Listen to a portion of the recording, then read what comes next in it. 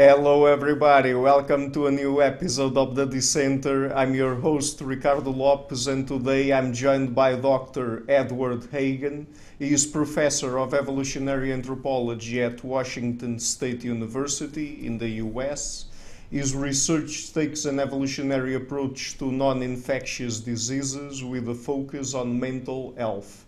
He investigates tobacco use in the larger context of human use of plant secondary compounds. He investigates depression, suicide, and deliberate self-harm as potential signaling strategies.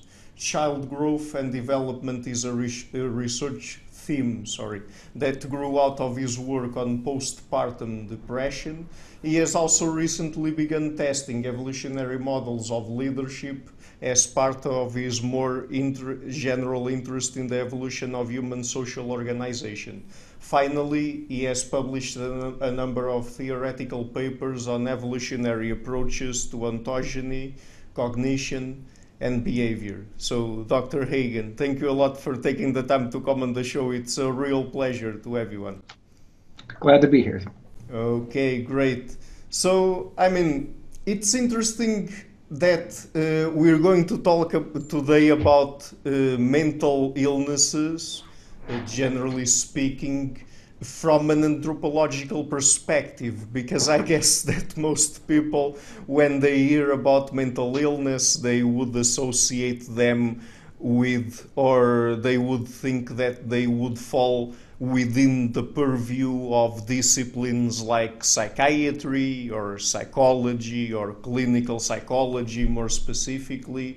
So, the first question I would like to ask you is, how and why can anthropology give us insights into how mental illnesses work? Well, I decided to pursue anthropology because I felt that to truly get a handle on mental illnesses and mental health, that we needed a pan-species and pan-cultural perspective. And we really didn't see that and we still don't, in psychiatry and psychology. A lot of psychiatry does use model species like mouse models to test antidepressants or other laboratory animals, but they don't really think about those animals in terms of their evolutionary ecology. They really just view them as kind of generic mammalian brains that they can test in a forced swim test or something like that. So I really thought we really need to consider the full range of human diversity, the full range of cultural diversity, and we really needed to take a long evolutionary perspective to really begin to try and understand what these things are. And I thought that evolutionary anthropology would be the best discipline to tackle this issue from that perspective. Mm-hmm. So you are trying to understand the evolutionary basis of these kinds of behavior, like, for example, depression, self-harm, suicide, delusional disorder, and substance consumption and other things like that, right? Exactly. Mm-hmm. Yeah. And why do you think that, or what do you think an evolutionary perspective can add to the picture that we can't get from just studying mental illness in the lab or in a psychiatric or psychological context? Well, I think it remains to be seen. So I think evolutionary perspective has generated a lot of interesting ideas. None of them have really led to dramatically improved treatments or anything like that. So it's very early days. But I think one of the perspectives that we do see in some research in psychiatry and clinical psychology, but which is really core to an evolutionary approach, is inter-individual conflicts of interest. That conflicts of interest are really, and individual competition are really central to evolutionary theory, that organisms are evolving because they have traits that allow them to outcompete members of their own species for access to resources, access to mates.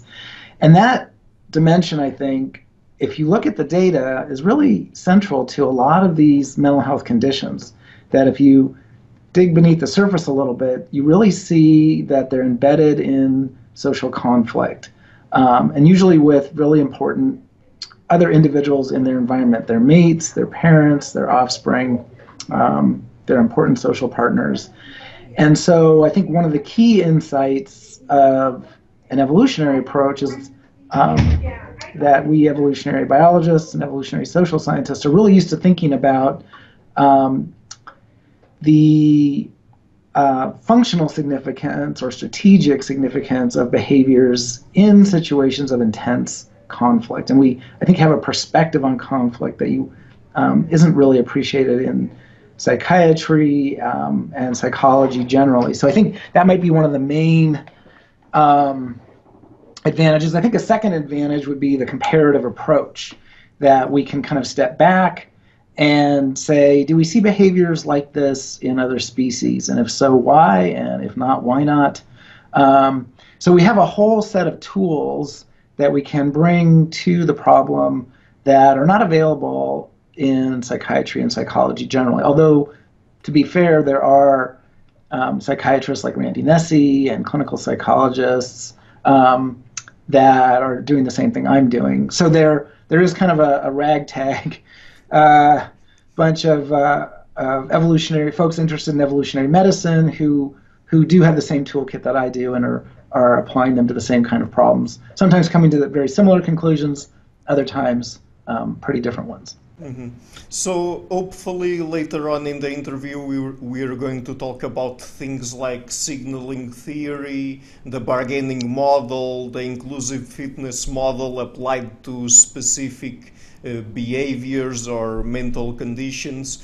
So, I mean, it's interesting that you've just referred to the importance of the social aspect of human behavior, or at least putting these mental illnesses in a social context to understand them better, because I mean, there are several different approaches to mental illnesses, of course, but many of them seem to center a lot on the individual in terms of trying to find something that is wrong with a particular person's brain, some chemical imbalance, some malfunctioning of some sort or something like that. So, I mean, do you think that in order to better understand mental illness, we really have to go beyond that more individualistic and perhaps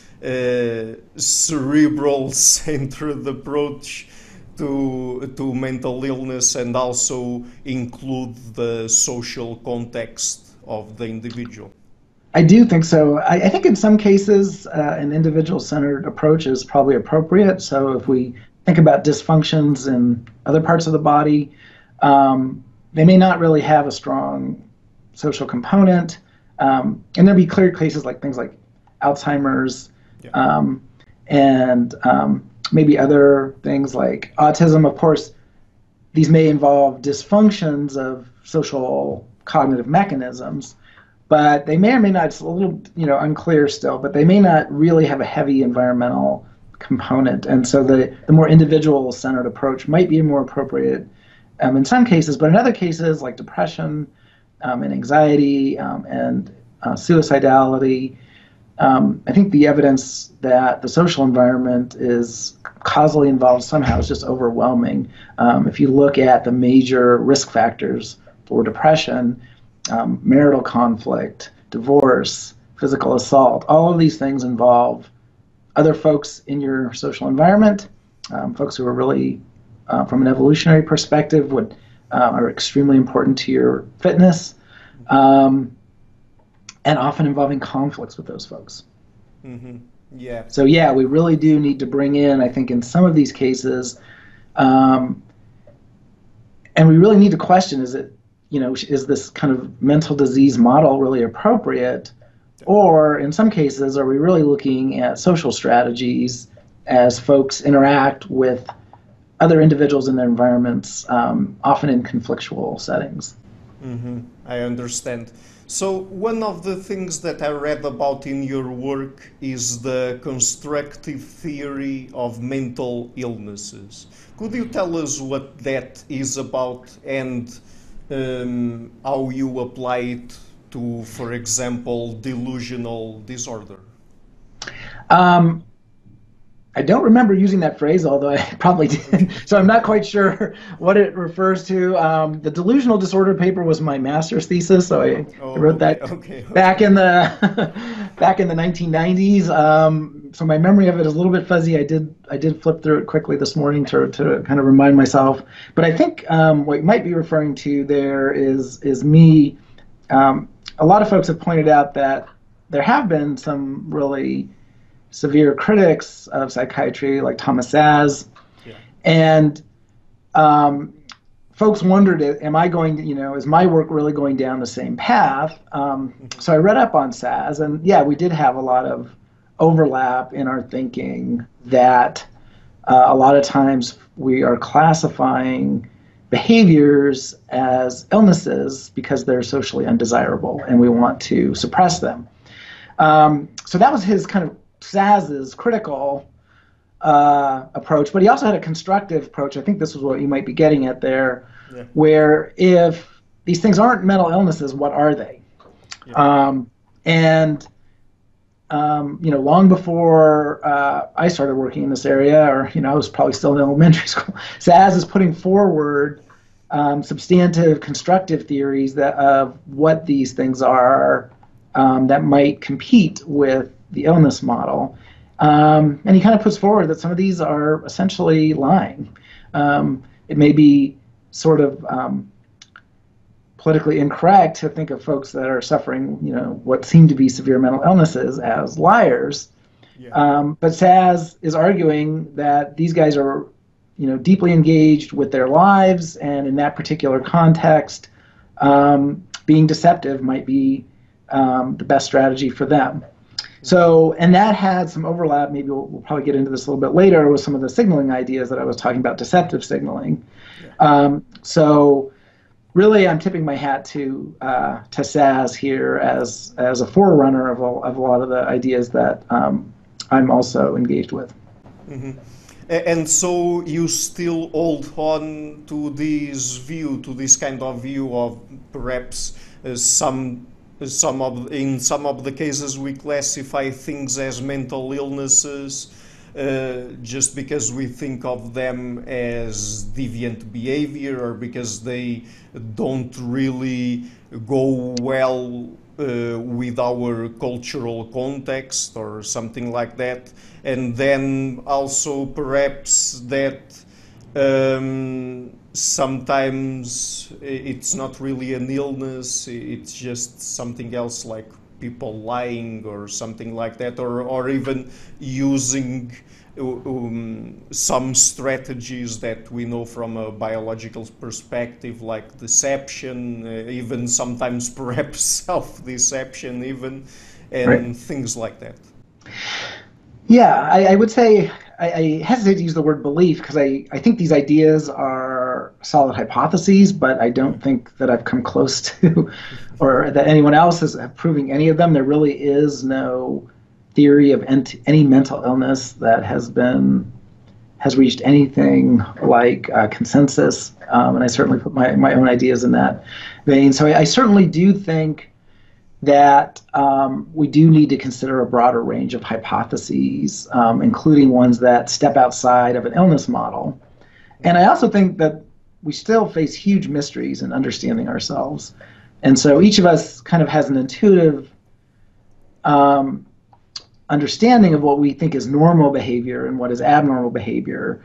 But when we then try and put that in a scientific framework, can we really be confident that we really understand enough about humans to confidently say this is dysfunctional behavior, illness behavior, and then this is not strategic behavior? And I don't think we do. And you said something that seemed to sort of allude to maybe a mismatch hypothesis, which might be true in some cases, that we're currently living in a modern environment that differs pretty dramatically from the ancestral environment. I think that is another contribution of an evolutionary approach, is it brings in the mismatch idea, which I think is a powerful idea. But a lot of times I think, and again, here's where I again sort of tip my hat to Szasz, that there's a lot of these behavior, things like there's a lot of behaviors that we want to socially control because they're not convenient for us. And I think sometimes some of the behaviors and phenomena that we classify as mental illness are exactly those behaviors that are just happen to not be convenient for folks in power, and they do have a strong interest in suppressing them. Just to give a quick example there, there's a huge literature on depression, work-related depression at work. And again, you think, and then what the literature has shown, I mean, it's just overwhelming evidence that at least from the depressed person's perspective, the reason they're depressed is that they are in an exploitative work environment where their work is not valued, or they don't have decision authority. They're kind of treated like a robot or a machine. And yet we treat depression as if it's a problem with the employee, not with their working conditions. And so, and whose interest is that for that employee to not be depressed? It's clearly in the interest of the employer to view the employee's depression as not related to exploitative working conditions, but as some kind of problem with the employee. And you see this in paper after paper after paper making the business case for depression research and antidepressant use. It's really to get these poor depressed workers to not be depressed and increase their productivity. And you don't see anywhere in the literature any concern that the environment actually might be exploitative of the workers. And so this would be a situation where I would argue we really need to consider that there's nothing wrong with the employee and they don't have a mental illness at all, that they're having an adaptive and functional response to an exploitative environment. And there's a huge amount of evidence that that is in fact the case. Mm-hmm. Yes, that's very interesting. There's a thing that just came to my mind thinking about the cultural context and the fact that we deem some behaviors or we classify them as mental illnesses just because society doesn't want to deal with it, or exactly, it's harmful for society in general in some way. And let me ask you, I don't know what is your position on group selection or cultural group selection, but when it comes, for example, to suicide, I know that Thomas Szasz had a sort of a defense of suicide. He said, I guess, that there were at least some instances where it was rational for the individual to commit suicide. But I was just thinking that perhaps from a group selection or a cultural group selection, not necessarily a genetic one, maybe it would be favorable to the group to disfavor suicide, right? I mean, to just not promote that kind of idea that people should have their freedom to commit suicide if they want, if they suffer enough and they don't want to live anymore, or something like that. So I mean, I don't know if you want to comment on this. It's just Sure. Something that came to my mind. We don't really need. I think I think you're exactly right that folks, that society, if you will, there's a lot of folks in any social group that would have a strong interest in preventing and deterring and discouraging suicidal behavior. And I don't think we need a group selectionist perspective necessarily to account for that. I don't have any problem with multi-level selection, so if you want to take a multi-level approach, fine with me. But if you want to take an individual level and kinship-based approach, same thing. And just to give an example, kind of our paradigmatic example is that first of all, we see empirically that suicide attempts vastly outnumber suicide completions. So if you look at the range of suicidal behaviors, plans, thoughts, threats, attempts, these are extremely common, and they vastly outnumber suicide completions. So our basic approach is that if suicidality is an adaptation, it's going to be one of these non-lethal types of behaviors, like a threat or an attempt that is made with relatively low probability of success. And it's not the completion. We view the completions as accidental outcomes of what was meant to be a suicide threat or a suicide attempt. But we draw on costly signaling theories. These signals are taking place, we argue, in situations of severe social conflict. And one of the standard situations that we see in the ethnographic record, and this is research by my graduate student Kristen Syme, is that forced marriages are an extremely common trigger for suicidal threats and suicide attempts. So you have a young woman, her family or relatives want to marry her off to some guy that she finds very unattractive. She might be in love with the cute guy next door, and when she is forced to marry someone that she doesn't want to, we very commonly see threats of suicide or suicide attempts.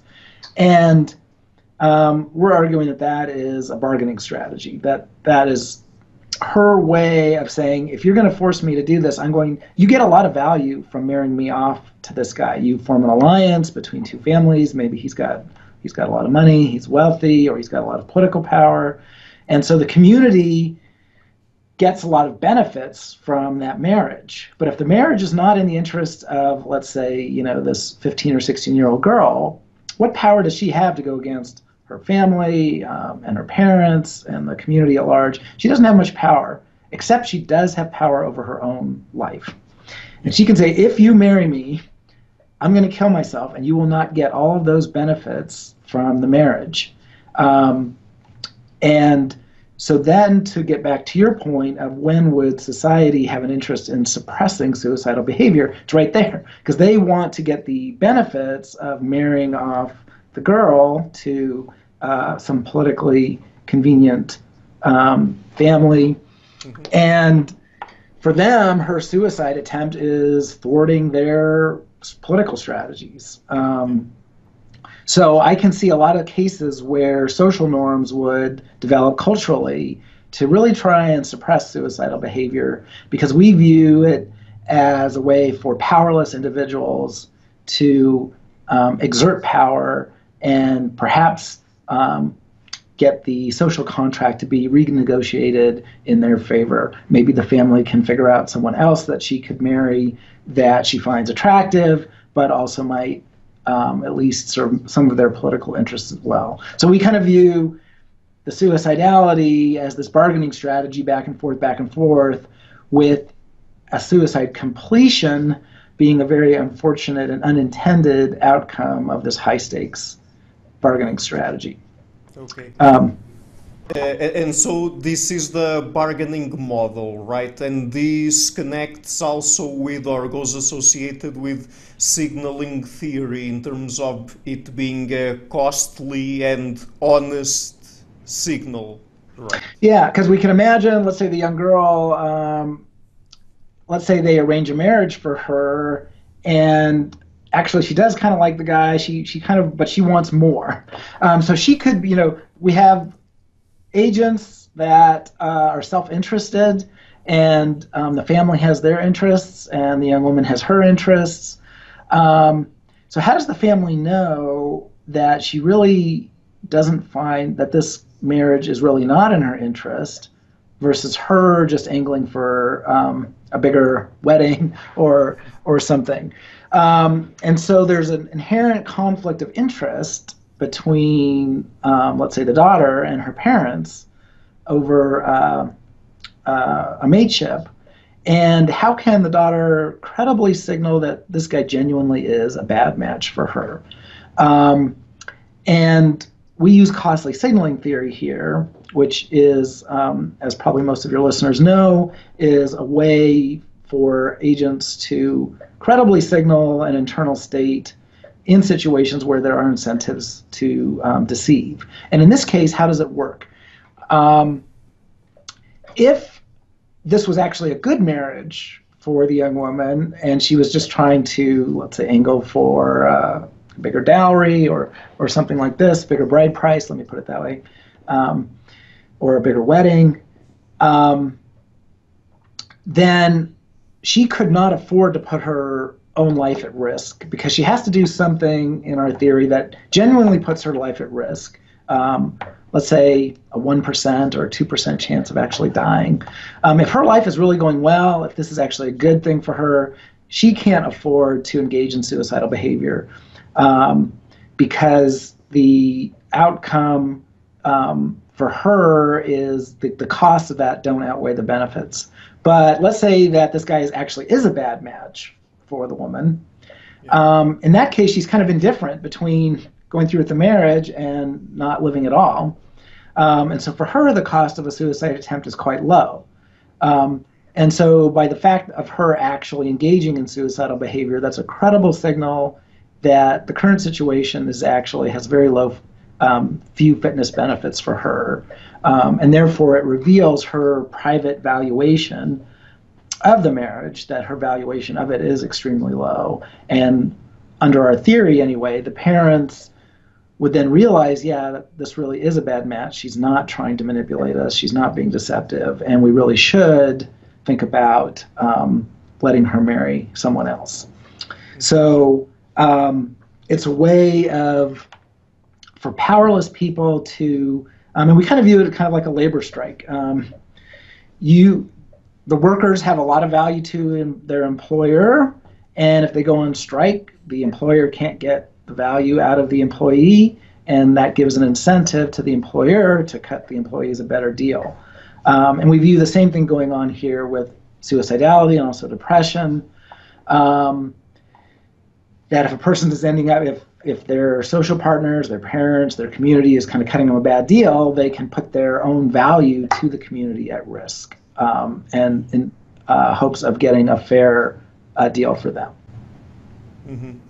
So this is the bargaining model. Does this model apply to all instances of suicidal behavior, or is it the case that perhaps it applies to some and then there are other models that explain suicidal behavior in other instances? Because, for example, I know that there are other models that have been proposed, like, for example, the inclusive fitness model, right? So that's right. How does it work exactly? Yeah, so if you look at the full range of suicidal behavior, the vast majority of it is non-lethal. And so we think that the signaling model or the bargaining model probably applies to most suicidal behavior that is non-lethal, including the vast majority of attempts that are non-lethal. Because it's not that hard to kill yourself. If you're determined to do it, find a tall building, find a cliff, get a gun. It's especially in the modern environments, it's pretty trivial if you genuinely want to kill yourself to do so. So it's striking to us that so much suicidal behavior ends up being non-lethal. However, you're right. There are cases where it is very lethal.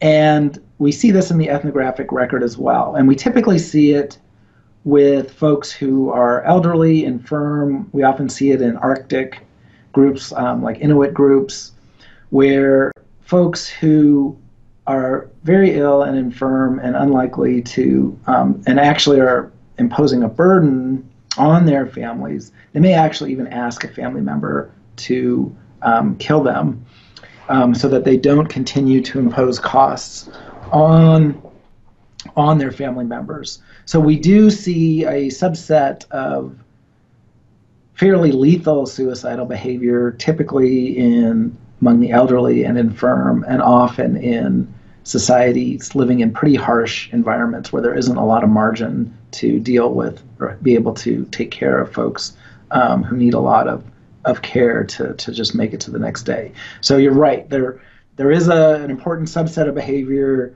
that our model does not apply to, that we see cross-culturally.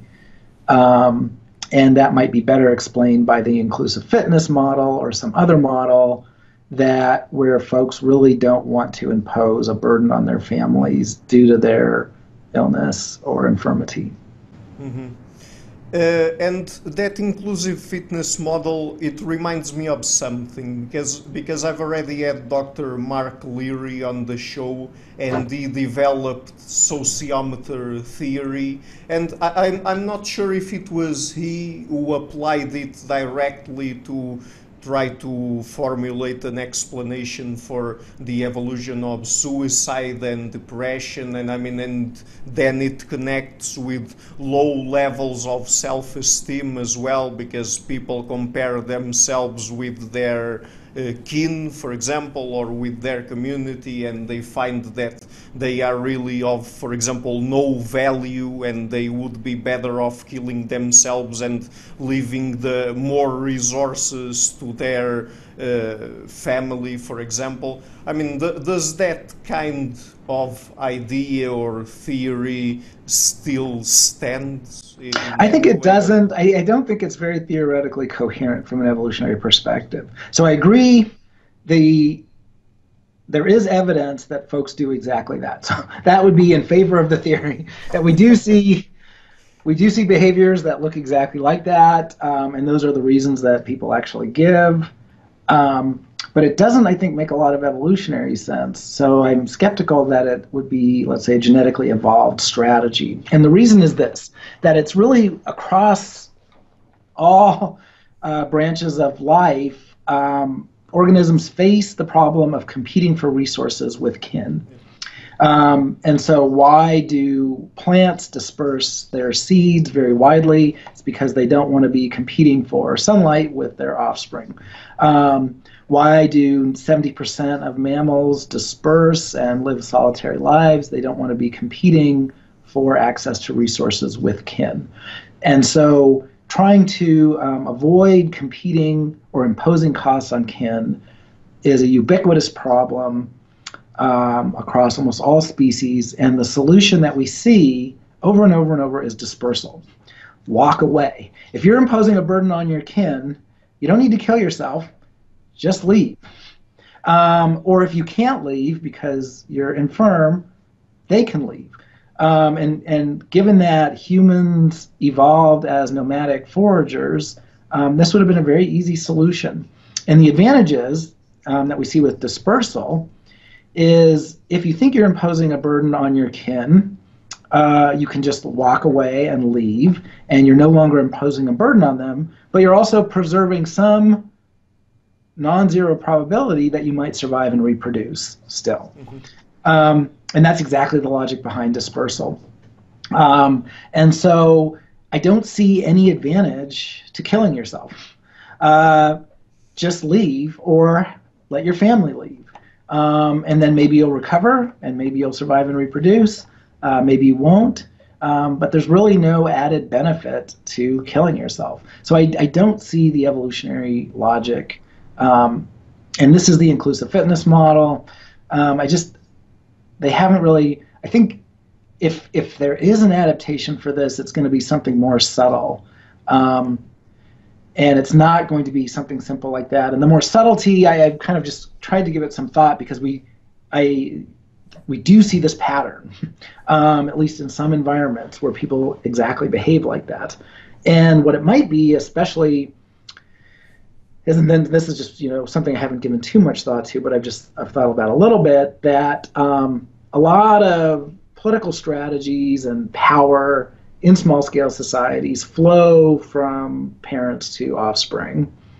So you could maybe imagine a situation where if you have an elderly leader, as long as he's alive, his sons can't really ascend to power.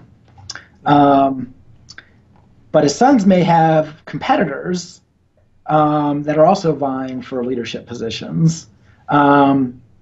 And it might be in a leader's advantage to kind of choose the time of his death in a way that would be advantageous to his sons as opposed to their competitors in terms of their political strategies. So I could see some more subtle political strategy here in terms of trying to set things up in the human social context where ancestors play such a huge role in political strategies and political organization, that there might be some advantage to choosing the time of your death, and not just leaving it to chance.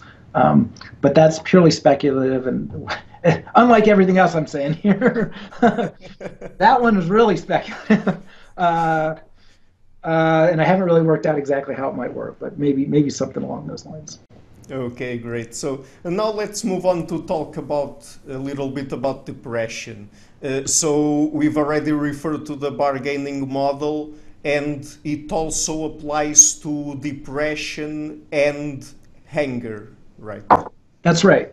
And again, I might go back to the work-related case. You have an employee, they have an exploitative work environment where the benefits they're getting from work don't exceed the costs that the effort they put into the work is greater than what they get back out of it in terms of benefits for themselves. And what we see in a labor strike is when that happens, employees often go on strike. They withhold their labor in an effort to negotiate a better deal for themselves.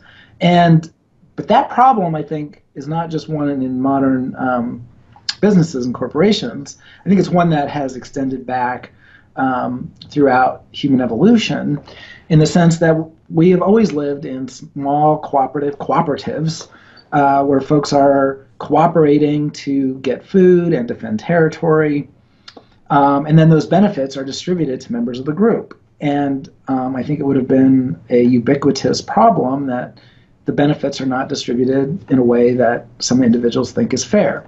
And so what would be a good strategy if what you're getting back from the cooperative endeavor doesn't pay for the amount of effort you're putting into it, doesn't compensate you? Well, I think just like with the labor strike, a good strategy would be to withhold your investment in the cooperative endeavor until you get a better deal. And so the bargaining model of depression is that in situations where there is a conflict of interest and where folks are in a situation where they are not getting out of the cooperative endeavor what they're putting into it, they go on strike. And maybe depression is the manifestation of that strategy. If you look at folks in a work environment that is exploitive, what are their productivity drops? So they experience depression, they're not motivated to work, and that's exactly what we think is essentially a bargaining strategy or a labor strike strategy. You're doing that, you're withholding your investment until the situation changes for the better for you. And so I think there's many situations where this might occur in a marriage where one partner is doing more than the other, maybe in terms of investing in children, or whatever it might be. Situations where folks are not benefiting from a cooperative endeavor may become depressed and withhold their cooperation in order to get a better deal. And we see a lot of evidence that depression is associated with situations of conflict. It does involve a lot of anger, and that would be the flip side of the bargaining strategy. This has been put forward by my colleagues Aaron Sell and others, that if you're physically strong, another way to bargain for a better deal is to physically threaten people. And so we kind of view depression and overt anger as two sides of the same coin. You kind of have to assess what resources do I have to negotiate a better deal for myself. In some cases, it might be threatening other people physically because I can do so because I'm physically strong. In other cases, it might be withholding the investment that you're providing to the cooperative endeavor, and maybe permanently threatening to do so with a suicide threat or a suicide attempt. Mm-hmm. So that's very interesting. Since you're looking at anger and depression as two sides of the same coin according to the bargaining model, would that help us better understand why we have sex differences in depression and why women tend to suffer more from depression than men? Yeah, so one of my ideas for a long time was that there's a massive sex difference in physical strength, and there's also a pretty big sex difference, as you just mentioned, in depression, that women are twice as likely to get depressed as men. And so I always wondered, is there any association with upper body strength and depression? And if we controlled for upper body strength, might the sex difference in depression disappear in a regression model, for example? And there's a biannual health and nutrition survey in the United States called NHANES, and it's a very large representative. They take a large representative sample of Americans in a 2-year cycle, and they've always measured depression. So you can really look at the associations of depression with a lot of other health conditions in a nationally representative sample. So it's a really important survey. But they started adding grip strength to it a few years ago. And so we looked at and grip strength is a very good index of upper body strength. Mm-hmm. And other research has shown that folks that have high grip strength, i.e. high upper body strength, are more likely to get overtly angry, to bargain for a better deal for themselves. And so I wondered, if we controlled for grip strength, if the sex difference in depression would disappear. And that's exactly what we found, that once you controlled for grip strength, there was actually a slight male bias in depression, not a female bias. It wasn't significant, but the sex difference actually went in the opposite direction. And we were able to show that that was not a confound with other anthropometric measures, other health measures, disabilities, socioeconomic status, education, income, all the things that might be confounds, at least that we have in NHANES, chronic diseases. None of those were, a couple of them were slight confounds, but none of them explain the association of grip strength with sex. So we were pretty excited that this is showing that maybe the sex difference in depression is due to the sex difference in upper body strength. And that study went very well. Now, they did the survey again, and I put my student on it to see if we could replicate those results. And I have to say, it looks like the replication is not as successful as I would have hoped. We haven't completed the analysis, so I'm not 100% sure what it is. But typical with many, many replications efforts, we still saw the positive effect, but our effect sizes were about half as big as in the original study.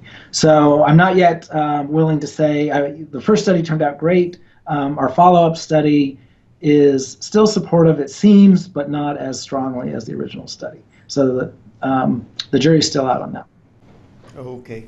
So one of the behaviors that sometimes goes associated with with depression is self-harm. So is that another instance of costly signaling? Yeah, we think it might be another instance of costly signaling. If you look at all of the risk factors for self-harm, and this would be things like cutting and burning, where folks have cuts on their wrists and stuff, and there's not necessarily a lethal intent there, and some folks have made a big deal out of that. But a lot of the risk factors are very, very similar. About a third of folks who do that will actually admit that they're essentially signaling, trying to get the attention of others that they're in distress. It's a minority of individuals that will admit that, but it's a large minority. And we also see that self-harm is a huge risk factor for suicidal behavior later. So we do see it as on a continuum of signaling strategies that might be a costly signaling strategy where the costs to individuals who are in genuine need of hurting themselves is relatively low, whereas the cost of self-harming behaviors for folks who are not in need is quite high. And that's what makes self-harming behavior potentially an honest signal of genuine need. Mm-hmm. I understand. And what about postnatal or postpartum depression? I mean, what's going on there? Well, that was my PhD thesis. So that was my first work in this area.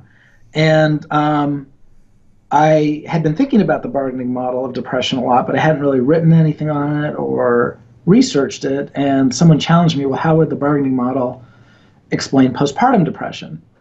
Yeah. And I thought about it for a couple minutes, and I thought, wow, that's it actually explains it perfectly. And that would be a really great case study or test case for the bargaining model, because in postpartum depression, you have a mother and a father heavily investing in a new infant. And so that's the cooperative endeavor. And you can easily imagine that one or the other of them might feel that they're investing more than their partner. And that this might be having a negative impact on their biological fitness. Not that anybody's consciously thinking that, but those would be the selective forces at work here. And when I dug into the literature on postpartum depression, there was just overwhelming evidence that it was associated with and probably caused by, at least in part, one of the biggest risk factors or set of risk factors. In fact, the biggest risk factor, I would say, was childcare stress of various sorts.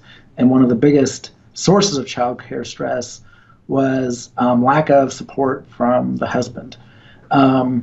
And so if husbands weren't investing, or they were absent, or there was conflict in the marriage, these were hugely strong risk factors for postpartum depression in mothers. Yeah. We also saw that poor infant health was a big risk factor, and poor mother health was a big risk factor. So these are all things that are just falling right out of parental investment theory, where especially in humans, human infants require a massive amount of investment from both parents, directly or indirectly. And if that investment isn't there, it might not be in a mother's interest to continue investing in the infant. But of course, without the mother, that infant's not going to make it. So she has a lot of power to negotiate a better deal for herself by really demonstrating that if the father or other family members don't step up, she's not going to continue investing in this infant. And none of this is conscious, and none of it is pleasant. The mothers feel horrible that they don't love their infants. They want to care for them, but they can't. They just feel emotionally incapable of doing so. And so none of this is a pleasant experience or a Machiavellian strategy on the part of mothers, but it might be an evolved strategy for mothers to assess, is investing in this infant worthwhile? Do we have the resources to do? And that was another big predictor of postpartum depression, was lack of money or financial stress. If we don't, now what we see in a lot of species is we just see mothers abandoning infants. But in humans, there's potential that other folks can step in. We are an alloparenting species, a cooperative breeding species, where we rely heavily on others to help us raise offspring.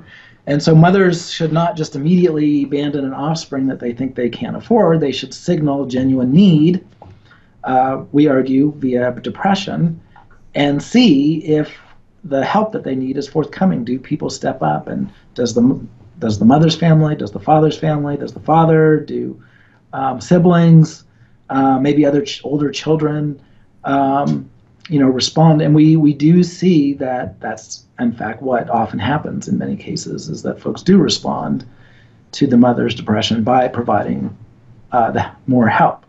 So yes, that's how it would apply in the postpartum case. And postpartum depression, a lot of folks study it because unlike most depression, where the social triggers you can't predict when they're going to occur. With a pregnancy, you know exactly when that baby's showing up. And so you know exactly when the stressor is going to happen. And so it provides a lot of research advantages, that you have a really well-defined situation where you can really see what's going on. Mm-hmm. Okay, so now for the last part of the interview, let's change topics and talk about drug consumption and substance abuse and things like that. So, I mean, there's this sort of paradox of drug reward that, I mean, you've studied this even in more traditional societies like hunter-gatherers, for example, and there seems to be this human propensity to seek out and consume plant neurotoxins. That is, if they are neurotoxins, they supposedly are harmful. But so why does this happen? Yeah, so this is research I'm doing in collaboration with Roger Sullivan and several of other my graduate students right now. Roger and I, we both met in graduate school at UC Santa Barbara, and so we started working on this problem over 20 years ago now. And the standard story of drug use, and we both got into it actually because as we were both interested in mental health from an evolutionary perspective, and one thing you see, especially in schizophrenic patients who Roger was studying, but across a wide range of mental health conditions, is really heavy drug use. So we were kind of thinking about what's going on there. Why do we see such heavy drug use in this patient samples? And the standard story was that drugs are evolutionarily novel. And so they are able to hijack our reward circuitry, and they make us feel good, and they lead us then to behaviors, consuming more drugs, that are ultimately harmful to us. And so this is called the hijack model. And it's very much based on the presumption that drugs are evolutionarily novel, because drug use has all these negative consequences. If it wasn't evolutionarily novel, then it shouldn't be able to hijack our reward systems and cause us all these harms. So that was kind of the standard story that most evolutionary folks and actually mainstream researchers in the neurobiology of drug use had adopted. But when we started thinking about it, we said, well, what are most drugs? And with the exception of alcohol, it's if we think about tobacco, cocaine, marijuana, betel nut, coffee, they're all plant-based drugs. Yeah. And we asked, why do plants produce nicotine? Why do they produce THC? Why do they produce cocaine? Well, these are plant defensive chemicals. Nicotine only exists because it successfully harmed and deterred tobacco herbivores. Cocaine only exists because it successfully harmed and deterred coca herbivores. So these drugs are only exist because they have the exact opposite effect that was being claimed by the hijack model. They only evolved because they are extremely potent neurotoxins that evolve to harm individuals that are consuming them, not reward them. Mm-hmm. And this is not an evolutionary novelty. We have been consuming plants for hundreds of millions of years, and those plants have always contained large quantities of defensive chemicals, including neurotoxins. And so there's no sense in which, as a class anyway, these compounds are remotely evolutionarily novel, nor is our body fooled. Everybody who smokes their first cigarette feels kind of queasy and sick. So our body immediately recognizes that nicotine and cocaine are neurotoxins. They taste bitter. They stimulate nausea and vomiting and aversive learning. They activate drug metabolizing enzymes and transporters. So all of your toxin defense mechanisms kick into gear when you consume any of these drugs. So the question is, and that's what we call the paradox of drug reward. How is it that potent neurotoxins, and actually there's enough nicotine in a pack of cigarettes to kill you within minutes? And so when we think about the harms of tobacco, we're typically thinking about cancer and heart disease that's going to occur, late in life. But what we don't typically think about is that cocaine and nicotine are substances that evolve to stop your heart and stop your breathing, and actually can do that very quickly and often do. There are many, many cases of deaths, acute deaths from nicotine poisoning. Yeah. So that's what we call the paradox of drug reward. How is it that potent neurotoxins that trigger every toxin defense mechanism in the body have these rewarding effects? And we don't see that as an easily resolved paradox. We don't think that the simple hijack model, it really hasn't grappled with the toxicity of these compounds and the significance of the toxicity of these compounds.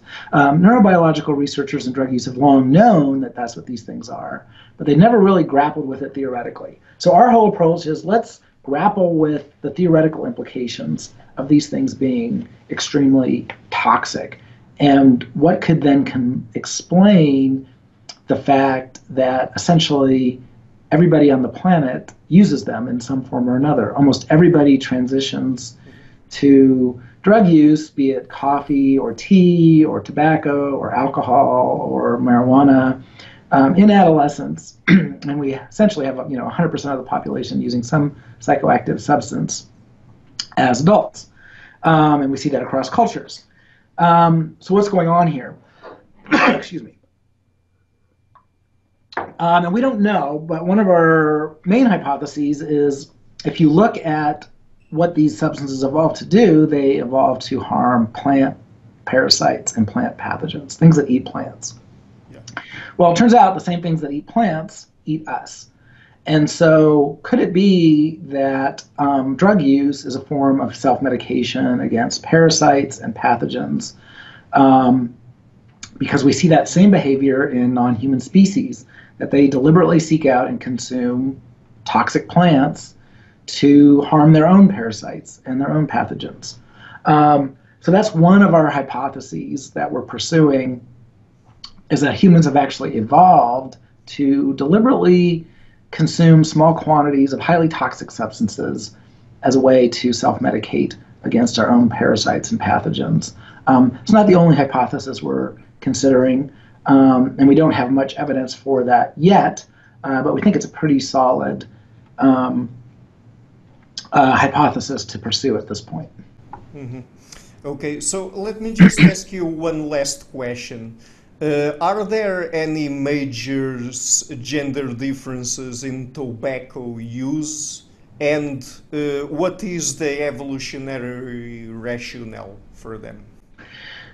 Yeah, so one of the first things we started looking at is do we see age and sex differences? And it turns out there's huge cross-cultural universal age differences and sex differences.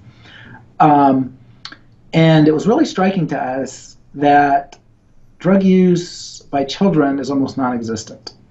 That and there's huge cross-national studies on the age of onset of the use of tobacco, marijuana, alcohol, cocaine, and in every single study, in every single culture, we see virtually no drug use between about the ages of 0 and 10.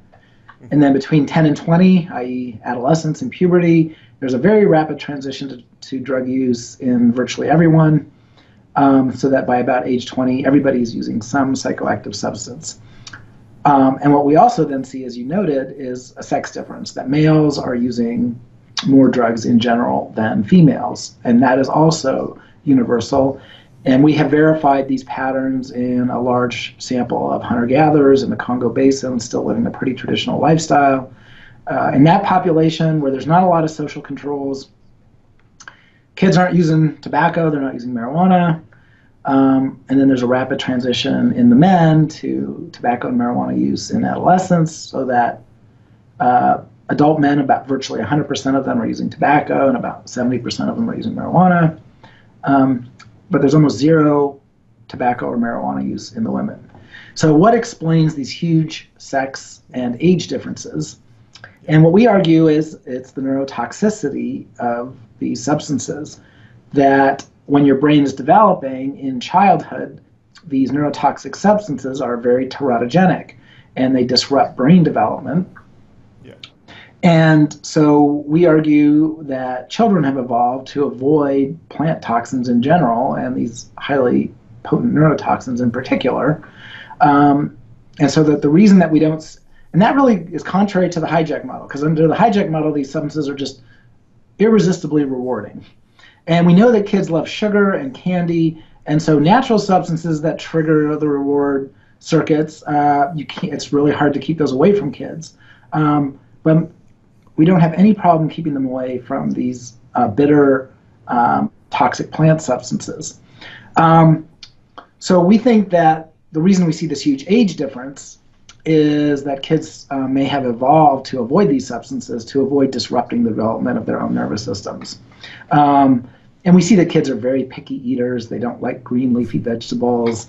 It's always a struggle to get them to eat their vegetables. And we think for the exact same reasons here, that plants are chock full of toxic substances, many of which are teratogens. Now, how does that explain that we see less drug use in adult women? Well, it's the same exact explanation, because once, over our evolutionary history, once women reached about age 18 or 20, they start having kids.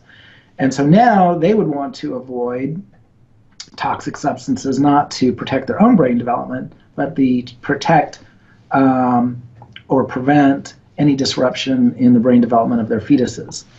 And so, and to be honest, it was actually an Aka woman, an Aka forager, when we were first beginning to research this, and we asked her, how come you guys don't smoke tobacco? And she's like, oh, it's bad for the baby. So the women were aware of the effects. They were aware, and they had their own emic explanations. They weren't the Western explanations. Like they said, smoking would make the baby cough, or it would make the baby black, or so they had these kind of emic cultural models of harm to the baby. But they did have a very strong emic model, as we call it in anthropology, an internal cultural model of that using these substances when you're pregnant or nursing would be bad for the kids. And so we began then looking at this, how universal is this pattern, and we see that it's extremely universal. And moreover, we can show that reproductive age women are the least likely among adult women to be using tobacco, for example, that when they get pregnant, even if they're smokers, their use drops. We've also shown that young children in the household are protective against tobacco use in women. So if they have, young infants, they're much less likely, or they're nursing, they're much less likely to be using tobacco.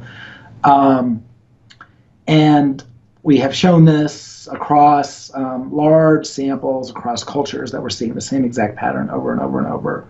And then we also see a pattern that once women reach menopause, their drug use increases. And this was actually known by tobacco researchers, but they didn't have any explanation for it. Why does tobacco use increase when women reach 40 or 50 years old? And so our explanation is that once you're postmenopausal, there's no risk of disrupting fetal brain development. And so now the benefits, whatever benefits there might be for drug use for men, women can now take advantage of those benefits without paying the costs of disrupted fetal development. So that's our working model right now. In fact, that's where we're putting most of our research effort right now, is to test the idea that it's what we call the fetal protection model, that the sex difference in drug use is largely due to evolved adaptations to protect your fetuses from disrupted development. Mm-hmm. Okay, apart from what you've just referred to, what are some other projects that you are currently working on? So I guess my other big project is on the evolution of leadership. I'm working on that with my former grad student, Zach Garfield. Yeah. And this is from an old idea that was published back in the 60s and then forgotten by James Neal. And James Neal was a geneticist who worked closely with Napoleon Chagnon and with the Yanomamo and other Amazonian groups. And he was really started working with them to really get a handle on what did ancestral patterns of reproduction and demography look like. Because he thought these groups are disappearing very, very rapidly, and so we have to kind of work quickly to begin to get some sense of what ancestral conditions might have looked like when it comes to genetics and reproduction. And what he and Chagnon found is that headmen had way more kids than everybody else. And Neal recognized the evolutionary implications of that what we would now call male reproductive skew. If you just have a few men fathering most of the kids, there's going to be strong sexual selection on whatever trait it is that allows these men to rise to the headman position. Yeah. And so Neal was, what is it about headmen that allows them to have multiple wives, whereas other men do not, and therefore multiple kids or large families? And what he proposed is these guys are smart. They are able to rise to their headmanship position because they are some of the smartest guys in the group, and everybody looks to them for their skills and talents. So he had an early sexual selection hypothesis for the evolution of intelligence. And when I stumbled across this idea, I thought, wow, that's a really great idea. I'm kind of shocked nobody has kind of pursued that idea. And so we've picked up Neal's idea and started to because he never explained what is it about intelligence that gets you into the leadership position, why is it attractive to females. He kind of just noticed that this pattern, but he didn't really explain how it would work. And I think one problem with his theory is when we see strong sexual selection on a trait in men, we typically see sexual dimorphism. So his theory might predict that you'd have sexually dimorphic intelligence, but we don't see that. We see that males and females are equally intelligent. And so I think that's kind of what's evidence against a pure kind of classic sexual selection argument for the evolution of intelligence. And so that led us to think, what could be going on here in men and women and leadership and reproductive success? How does this all tie together? And so what our working hypothesis is right now is that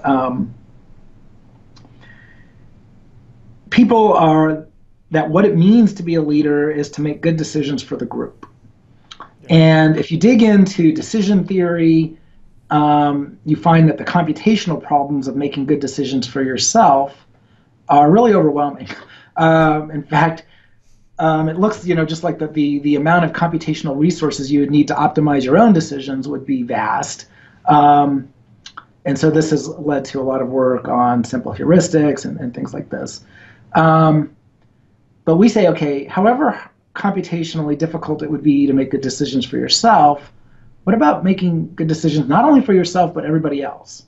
That's got to be even exponentially more complex. And so what we argue is that the reason that intelligence and leadership are linked is that making good decisions that everybody else in the group will buy into is extremely computationally complex. You've got to consider all these conflicts of interest and all these options. And so it really takes a huge amount of computation to do that well. And so that's why there might be, why leaders might be smart.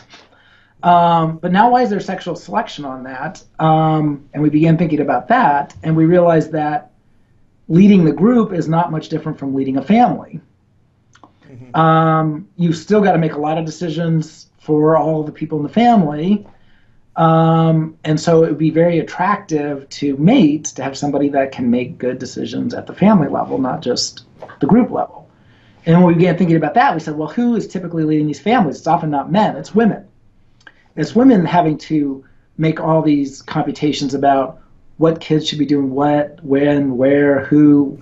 And so where we are right now is that a lot of the sexual selection, if you will, on leadership abilities was actually selection on women leading large families. Because if you look at what's the major difference between chimpanzees and families and human families, chimpanzee mothers are caring for one infant at a time. They have very long periods of dependence, about 4 years, and then they have another kid, whereas human mothers have a much more rapid reproductive rate of one kid about every 2.5 years, maybe every 3 years, and we have a much longer development period. So what we see in human families, unlike chimpanzee families, is that mothers are simultaneously having to care for and make decisions for cognitively immature, a large number of cognitively immature individuals, and that this was an extraordinarily computationally demanding task. So this is kind of where we are right now, is that maybe what was really going on was the evolution of leadership abilities in women having to make decisions for multiple cognitively immature individuals, good decisions, and having to do that minute after minute, hour after hour, day after day, year after year. So anyway, that's some of the other stuff we're working on right now. Okay, great. And where can people find your work on the internet? If you just Google Ed Hagen, you'll find my webpage at WSU. So that would be, and I have all my papers listed there. So yeah, just Google Ed Hagen and you'll find me pretty quickly. Okay, great. So let's end the interview here, Dr. Hagen. It was a real pleasure again to have you on the show, and I really loved the conversation. And maybe sometime in the future, when you're more advanced on that work or project on the evolutionary models of leadership, maybe we could have another one. I don't know. Yeah, that would be great. Thanks for having me. Hello everybody, thank you for watching this interview until the end. As you might have noticed, I've been putting out regular interviews with leading intellectuals from around the world. And so to keep the channel sustainable, I would really like to ask you to please visit my Patreon page and to consider making a pledge there. Otherwise, and if you like what I'm doing, please share it, leave a like and hit the subscription button. You can also support me via PayPal.